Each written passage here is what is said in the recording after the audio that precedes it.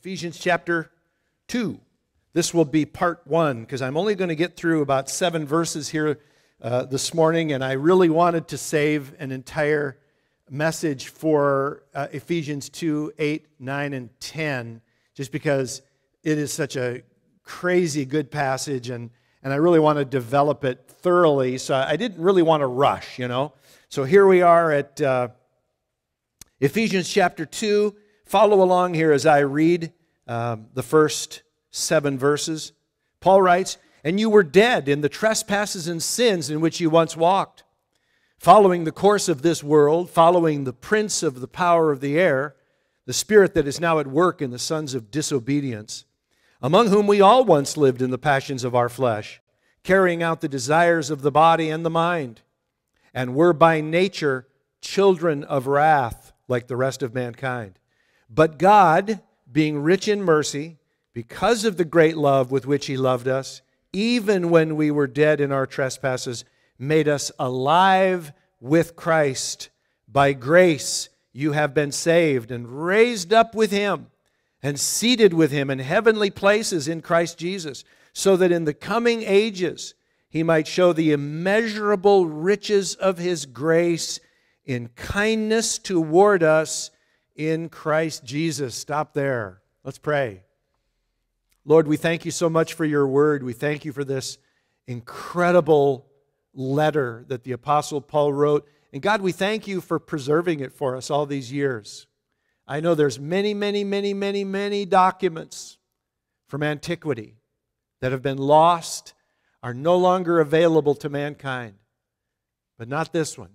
You preserved this one for us so that we might dig into Your word, that word which is living and active. And Lord, You have, through Your Holy Spirit, made this word come alive to our hearts. Now incline our ear, Lord God, to Your voice, and help us to hear today what You would have us to learn from this passage. We give our hearts to You today that You might speak into them. We ask this in the name of Jesus Christ, our Savior. Amen. This is really an amazing first 7 verses of the chapter because of what Paul presents here. Essentially, what he's presenting is a before and after picture of our lives before coming to Christ and after coming to Christ. And I have to confess, and I've confessed this before from this very pulpit, that I am a sucker for advertisements that show before and after pictures. You know, I've always just really liked it, and it usually, I mean, I suppose probably the vast majority of before and after advertisements have to do with weight loss. You know, here's so and so before they went on this glorious diet. You know, and aren't those pictures just the worst? I mean, and it's like they try to make them as bad as possible too. And then, of course, you know, then the after picture. Or it might be some bald guy, you know, trying to have hair. You know, I say stay with bald. Bald is cool. But anyway, apparently there are some guys that are willing to invest a lot of money and time to grow a head of hair like they used to have or whatever. Occasionally we'll see an ad of before and after results of people who have had varying degrees of plastic surgery. You know, fixing a nose, fixing a chin, or whatever. You know, they're fun to look at, you know. And then, of course, there's the ever popular pictures of women, you know, before and after their makeup. Some of those, let me tell you, some of those are scary, right? You look at the picture and you think, oh, mercy, you know. And I'm not talking about after the makeup's on either. So, you can tell I'm an advocate of makeup. There are churches that require women never to wear makeup. We require women to wear makeup here at Calvary Chapel. You come here without makeup, we'll turn you around and send you home. No, I'm just kidding. That's terrible, isn't it? Oh, I'll get some dirty notes about that. Anyway, whether it is weight loss or whether it is a nose job or whether it is orthodontia, you know, I'll see some pictures sometimes of just the worst, you know, teeth, and then all of a sudden they have these beautiful, straight, gorgeous teeth. But here's the deal. Every time you see one of those kinds of ads, you know that the goal of that ad is to produce an after photograph that is so mind-blowingly incredible that we look at it and we ask the question, who can produce results like that? That's what we want to know. And then, of course, they provide the answer to the question, and before you know it, you're entering your credit card number into this web page or whatever. And that's where they kind of get us. But you know, it's before and after pictures are kind of hard to argue with. Kinda. Anyway, in these first 7 verses of Ephesians, Paul masterfully paints a before and after picture of you and me. Before we came to Christ and after we came to Christ. And I have to say, the contrast is pretty stunning. As we begin to look at this before picture, in the first few verses, look what he says. In verse 1, he starts off by saying, and you were dead. This is your before picture. You were dead. That's pretty, crazy. You were dead in the trespasses and sins in which you once walked, following the course of this world, following the prince of the power of the air, the spirit that is now at work in the sons of disobedience, among whom we all once lived in the passions of our flesh, carrying out the desires of the body and the mind, and were by nature children of wrath like the rest of mankind. All right, all those verses right there make up this initial picture. So let me, for those of you taking notes, this might help a little bit. Let me put this list on the screen for you, because this is Paul's before picture, and we're going to just talk about these for just a moment. He says, first of all, you were spiritually dead. You were walking according to the world. You were under the control of the devil. You lived only to indulge the flesh. And you were subject, therefore, to the wrath of God. This is us before we met Jesus. Pretty stark picture, is it not? Concerning this first statement that we were spiritually dead, some of you might be thinking, gee, I remember my life before I came to Christ, and I didn't feel dead. Well, it's not about feeling. It's not about how you feel. It's not something you feel. According to the Bible, it's something you are before you come to Christ. And dead means just that, not alive. And we were not only dead, we were hopelessly dead, because a dead person can't do anything about their condition. A dead person can't change their circumstances. They are just dead. And that describes our before condition.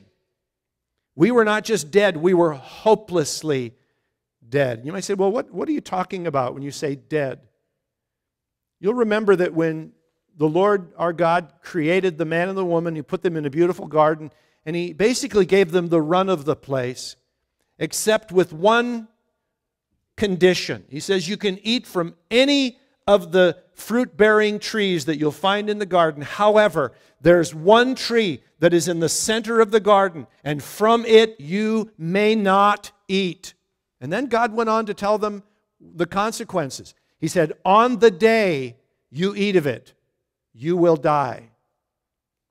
Well, you might recall as you go through that passage that they didn't actually drop dead when they ate of that fruit. It wasn't like it was some kind of poisonous fruit that they ingested and caused their heart to stop and drop dead.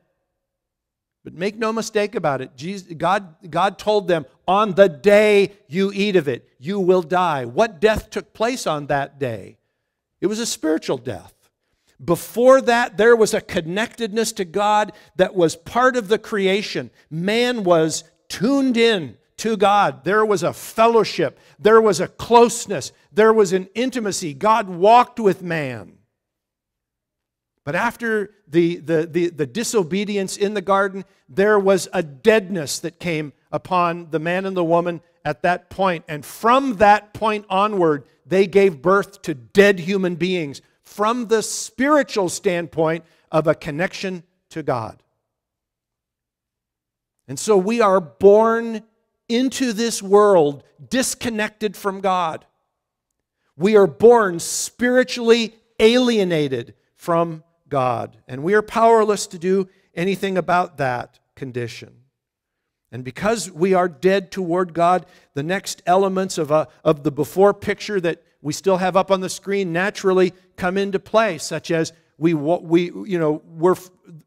just walking according to the world. And what that means is we're just taking our cues from the world, how the world does things. And our lives reflect the world, right? I mean, before I came to Jesus, I blended right in with the world. Everything the world did, I did the same. I looked at the way they did things. I had the same views on marriage and divorce that the world had.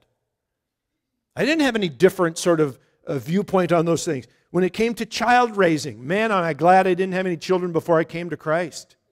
Because I was very, very worldly as it relates to, my ideas or my views on child raising. My own personal goals were all very, very worldly oriented.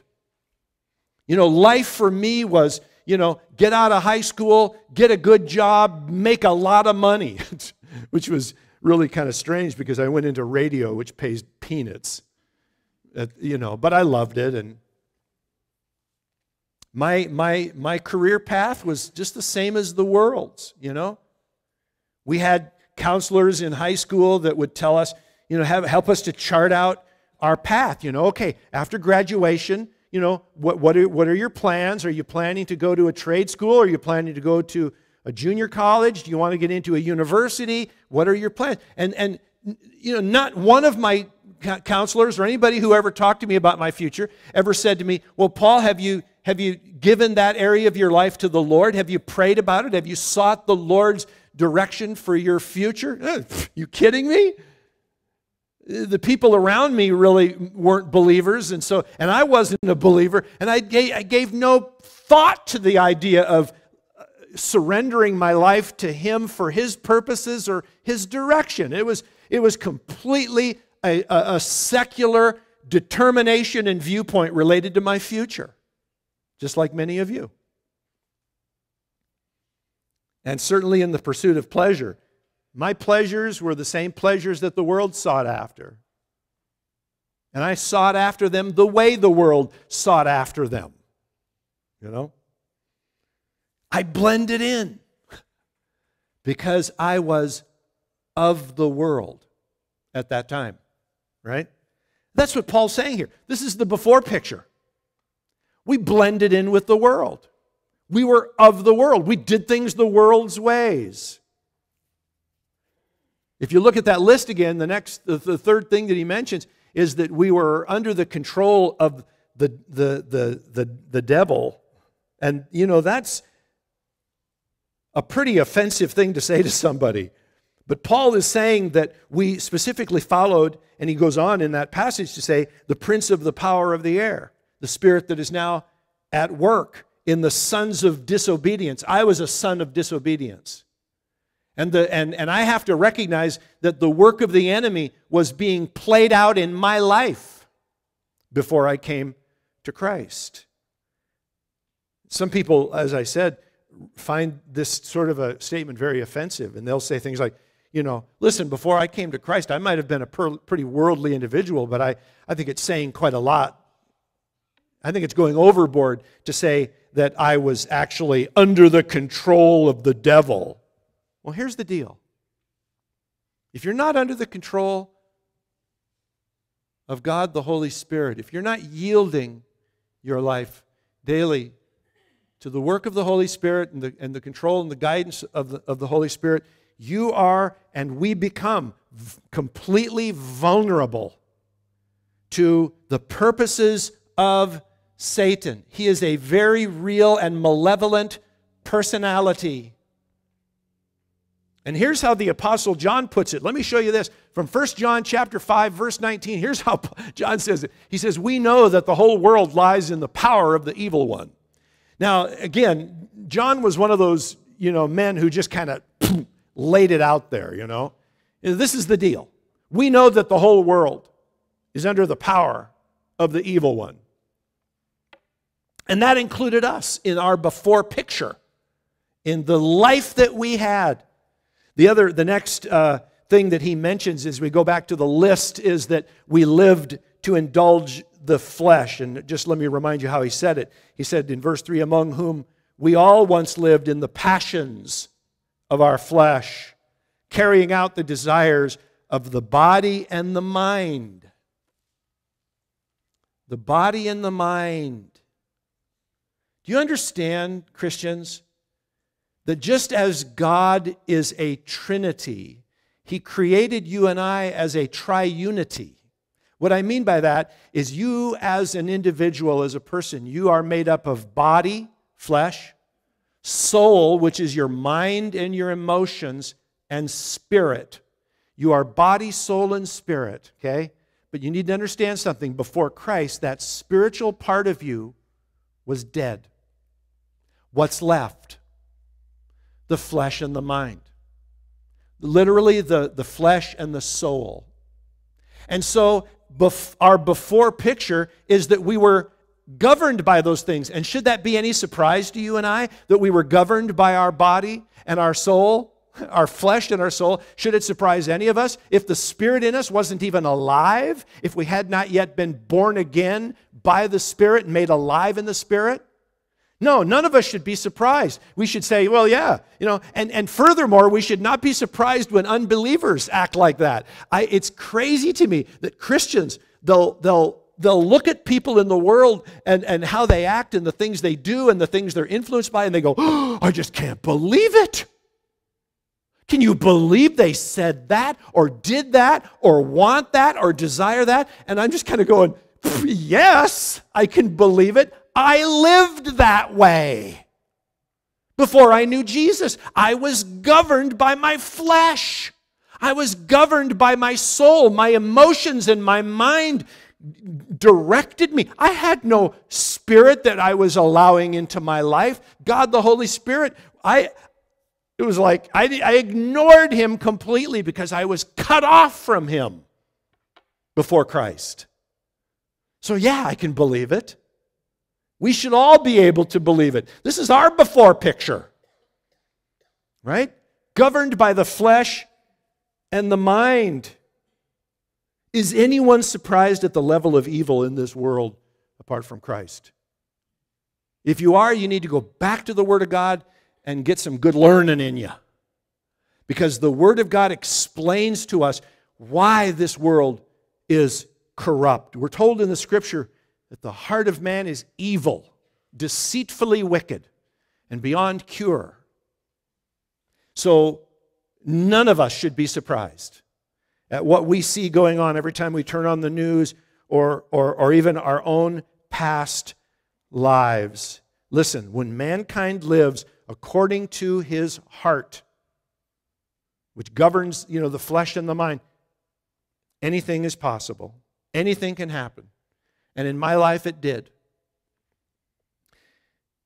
And then the last thing that he lists here in this before picture, which is at the end of verse 3, is he says that because of all this, we were by nature children of wrath. I talked about how the fact that God is a Trinity, Father, Son, and Holy Spirit. We are created to be a triunity, body, soul, and spirit. And then you have this interesting, unholy triunity of the world, the flesh, and the devil, which have an influence in our lives to the degree that we now live, rightly speaking, as under the wrath of God, only deserving God's wrath. Wow, that's your before picture. Sure hope the after picture is a little better, because we need a little uplifting here after all this. This is pretty bleak. I mean, it paints a pretty hopeless picture. If this were one of those advertisements I was talking about, we're talking about a worst case scenario here, you know.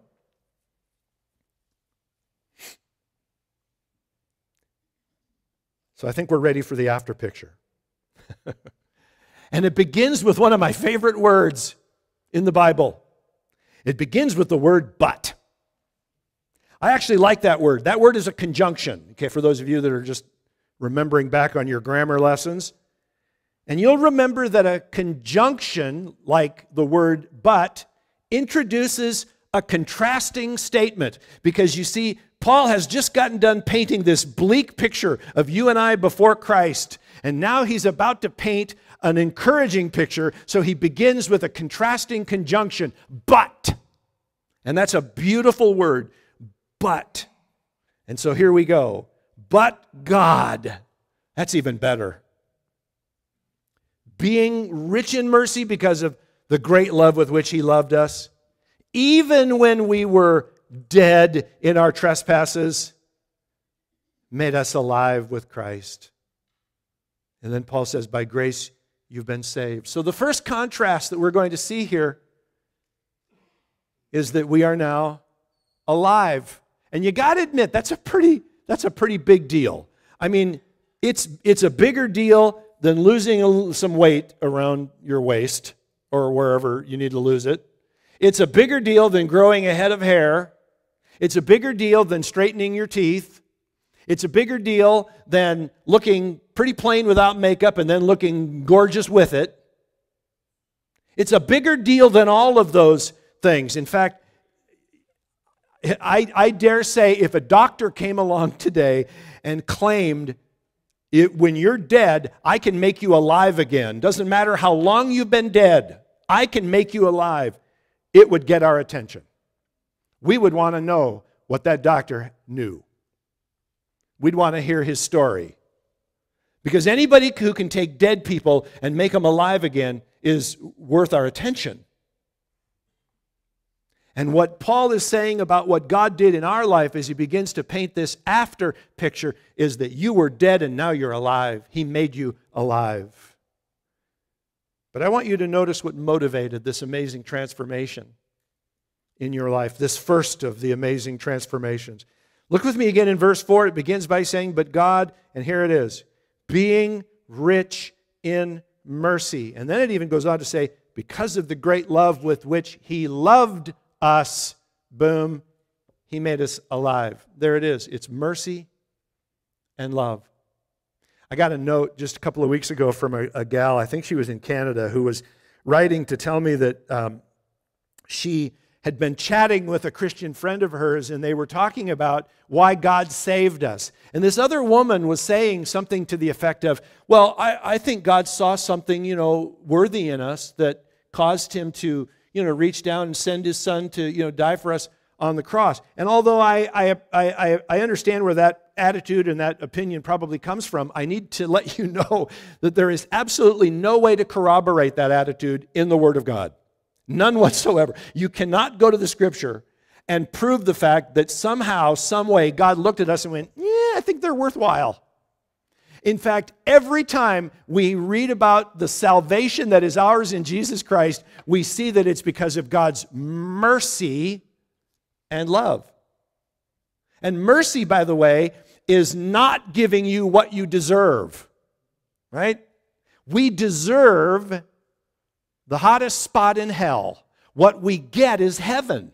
He gives us heaven. Why? Because he saw something in us that was, worthwhile? No. It was because of him. It was his mercy. His mercy.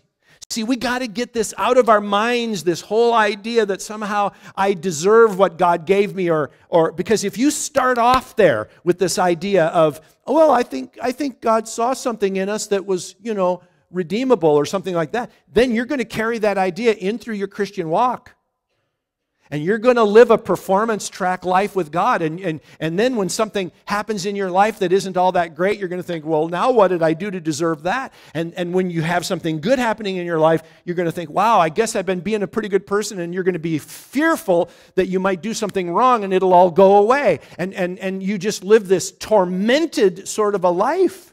that all kind of falls back on you in terms of, the responsibility to kind of keep the good stuff going. Listen, the good things happen in our life, including our very salvation, because of God's mercy, not because you've earned anything or deserved any good thing from Him. And that's why Paul says here, God being rich in mercy, do you know He delights to show mercy, the Bible tells us? He delights to show mercy. That means you and I some of us were pretty bad apples. I mean, some of us were rotten to the core. I would venture to say maybe all of us. The point is, God delights to show mercy to those rotten apples and to create this new work of grace in their lives whereby we begin to bear fruit for God, not because we were good. In fact, we were the worst. And God showed mercy. What a wonderful God that we have. So how does the rest of this after picture look? Look at verse 6 with me. It says, and He raised us up with Him, seated us with Him in the heavenly places in Christ Jesus, so that in the coming ages He might show the immeasurable riches of His grace and kindness toward us in Christ Jesus. All right, let me put this list up now, because this is the after picture. Again, for those of you taking notes, starts off here, we're alive. Guys, we're alive. Isn't it a good thing to be alive in Christ? I think about my life before I met Jesus. And I think about all the things I ran around doing, thinking. I think about my goals, how I was pretty apt to use people to get where I wanted to go. I remember how I thought. I remember my thought patterns.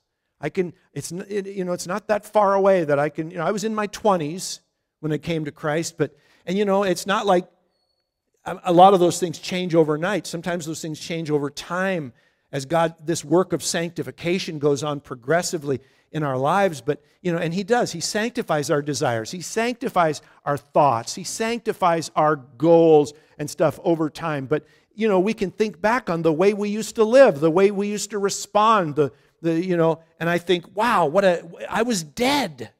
I was dead to God. I mean, I grew up in church. I grew up going to church as a little boy in the 60s, I had to wear a suit. I had to wear a sport coat and a tie to church as a kid. It's why I never do it anymore. I got burned out. But, I was in church every Sunday. I went to Sunday school. I went to vacation Bible school in the summer. I went to youth group. And I didn't know the Lord. I didn't know His salvation. I was dead, and I thought like a dead person, just like the world. But He came along and made us alive. And we get it. And He gave us understanding. And began to make us aware of things that we had no idea even existed before. Oh, what it is to be alive in Christ. To be alive to a new paradigm, a new ideology, a new sense of biblical vision and view, To now pray about things, before making a decision. Offering things up to the Lord. Even when it's painful. We sang that song this morning. Even when there's pain in the offering. Even when I'm offering a sacrifice to you that includes pain. I have a whole different attitude. There's not this bitterness and this anger. There's just this, blessed be the name of the Lord. You give and take away. To understand that my life is not my own. That I've been bought with a price. That He purchased me from those wayward and empty ways of my previous life and purchased me and brought me back to a place of understanding that there's a kingdom here that I wasn't even aware of. The kingdom of God. I lived in the kingdom of the enemy, and I operated like that was just as normal as the day is long, and yet I was completely unaware of the realities of the kingdom of God, but now I've been made alive to them. As Jesus said to Nicodemus, unless a man is born again, he can't even see the kingdom of God. It's not even in his visual, ability to grasp it apart from being born again. But once we're made alive, I see it. I see what I couldn't see before. Next, he says we're seated with Christ. This is one of those crazy statements in the Bible, because it seems a lot like I'm standing right here right now and you're seated right there. But the fact is, we have to remember that God dwells outside of time. You with me? God is not hindered by time as we are. He is not held back by time. He is in the ever-present present, but He's also in control of the scope of eternity at the same time. And within the context of the scope of eternity, you and I are seated with Christ in heavenly places. I don't fully get that, because I am, just like you, a prisoner of time. But in some crazy way, we are now also seated with Him in heavenly places. Wow! What an after picture. And then this last thing is really pretty crazy too. He talks about the fact that, I'll read verse 7 again, so that in the coming ages He might show the immeasurable riches of His grace in kindness toward us in Christ Jesus. You know what that means? That means that for now and for eternity, you and I are a display of God's grace and kindness. We literally are displaying His grace and kindness, you see, because I don't deserve anything that He has given me, and yet He's given me a lot, and He's given you a lot. And we didn't deserve it. So now, you and I are a display of His kindness, and we will be, even in the age to come. For all ages, we will literally, whereas I used to be a display of selfishness, a display of worldliness, a display of corruption. That was what I was. That's what you were. Now we're a display of God's kindness, His overflowing grace. So it's pretty stark contrast with the other picture, isn't it? Wouldn't you say? We were dead, now we're alive. We used to live our lives for the passions of our lusts. Now we live our lives for Him, seated with Him in the heavenly places. We used to display all of the things of worldliness and corruption, and now we are a display of God's grace and kindness.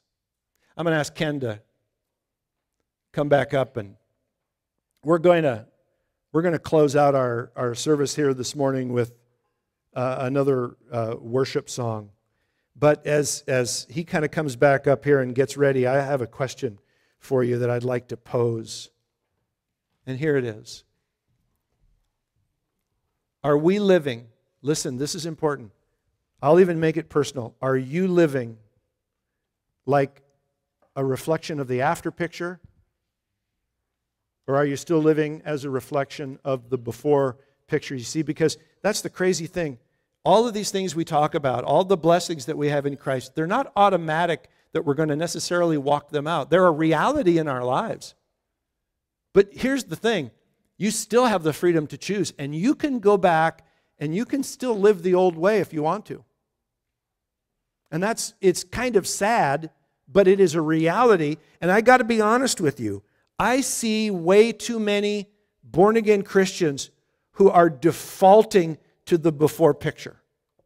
And what I mean by that is I see them making decisions and living what they've learned in the world. I see Christian parents raising their children after the wisdom of the world and not the wisdom of God's Word, I see people making decisions about their career path. How they counsel their children about their coming career, how they counsel their children about the person they're going to marry. And I see them doing it after the pattern of the world. And I'm thinking, why are you doing that? Well, I know why. I know why. It's easier. It's easier. It's easier to just default back to the way we learned before we came to Christ, because you don't have to make any real effort to follow the old pattern, the old flow, if you will. You just have to hop in the stream of the world and get carried with the current. And Christians can do that. Christians, okay? Christians can hop into the stream and get carried along by the current of the world in their thoughts and ideas and jobs, how they think of their money, how they should spend it, how they raise their children, how they treat their spouse.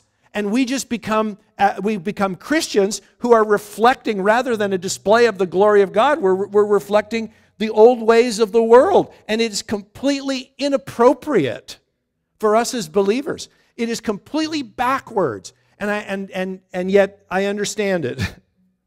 I understand it. I understand that it's easier. Listen, the way to life is narrow and hard. And when you're going contrary to the stream, when the world's going that way and you're pushing to go this way, that is a hard life. It's a challenging life because everybody and everything around you is going the opposite direction. But you have been called to live a different life, a life that reflects Christ, not reflects the ways of the world. And so, rather than just caving into the pressure of doing things like the world, and again, sometimes it's because we have family members in our life who are yipping in our ear, and they're very worldly in their counsel. And we're not spending as much time in the Word as we should. We're not under the teaching of God's Word like we should be. We're not spending time in prayer. Guess what's going to win? Guess what's going to win? We're going to default back to the old ways. It's time to stand up and say to the Lord, I want to live a life that's consistent with this new picture. I want to live a life that's consistent with the after picture of what you've done in my life. I want to live a different life. I want to live a changed life. But remember, it's not going to come about by you and I making promises to God. Boy, haven't we all been there. We realize we fail, and so what do? We go to God and we go, God, I'm so sorry. I promise. I'm not going to do that anymore. And then what happens? That lasts about a day or two. And we're right back to where we were before. So what's the answer? Remember this. The spirit is willing, but the flesh is weak. You and I have to come to God, and we have to say, Lord, I can't do this apart from your grace. You told me in the Scripture that your power is made perfect in my weakness. So I'm going to get weak before you right now and tell you, I can't live this after picture that you've called me to because my flesh is so strong, and the gravitational pull toward the world, my flesh, the things, the temptations of the enemy. Listen, the enemy's been doing this a lot longer than you have. He's got his game down. And if you and I are trying to battle that in the flesh, we're going to lose every single time. We have to walk in the Spirit. We have to battle in the Spirit. We have to be empowered by the Spirit. We have to say to God, I can't do this, but you can. And I'm going to yield to you in my life, that you would create in me a new heart, a new desire, a new passion to live this after picture of what it means to be a child of God. You saved me. You've made me alive. You've seated me with Christ in heavenly places. I am now a display of your mercy and grace. Let me live it now. Let me live it today and for the rest of my life by the power of your Spirit.